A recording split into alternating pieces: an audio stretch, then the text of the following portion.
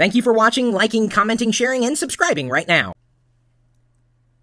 Approximately 5 days ago, this gentleman, Gerald-Smith, one of the members of our community, went missing.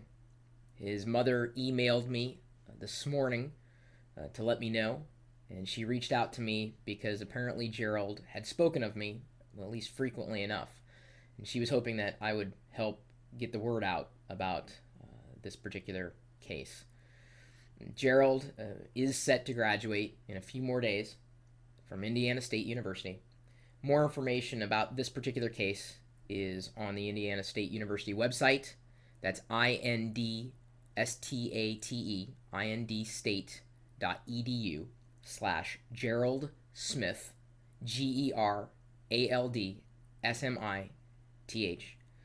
This was a recent photo. He was last seen wearing a red t-shirt at about 2 in the morning. And leads, of course, are being taken around the clock. Go to the website. You can get more information, phone numbers, etc. The latest news states a man fitting Smith's description was seen between 1:30 and 1:45 a.m. Friday, May 1st, near 2nd and Canal Street, west of ISU's campus. A witness has told police he saw a man wearing a red Hawaiian shirt talking with a man and woman in a gold Toyota Camry or similar vehicle. The conversation lasted for 2 to 4 minutes before the man in the red shirt and the occupants of the car went their separate ways. Even if you don't live anywhere near Indiana, get the word out. Pass the link around. indstate.edu/Gerald-Smith. That's likely going to be the place where all information is going to be collected. Use Twitter, Facebook, etc. This is a member of your community. You may know of somebody who lives in the area of Indiana State University.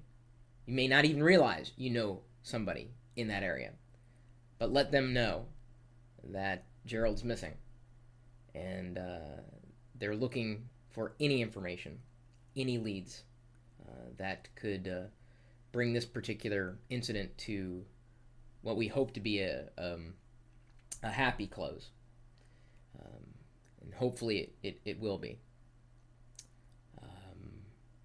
Again, do not contact me about this. There's not much more I know.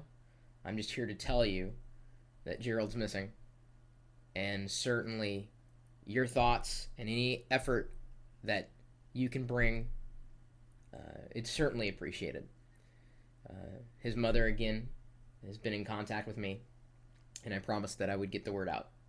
So use whatever means you have to spread the word. That's about all I had to say about this. Kat herself is about an hour away from the university. I don't know if there's much we can do at this point other than get the word out. But that's what you got to do now. I don't know. Kat?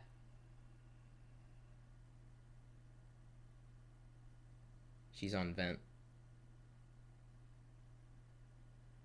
I'm here. I just wanted to add that the thoughts and prayers of everyone in our community is with Gerald's family right now.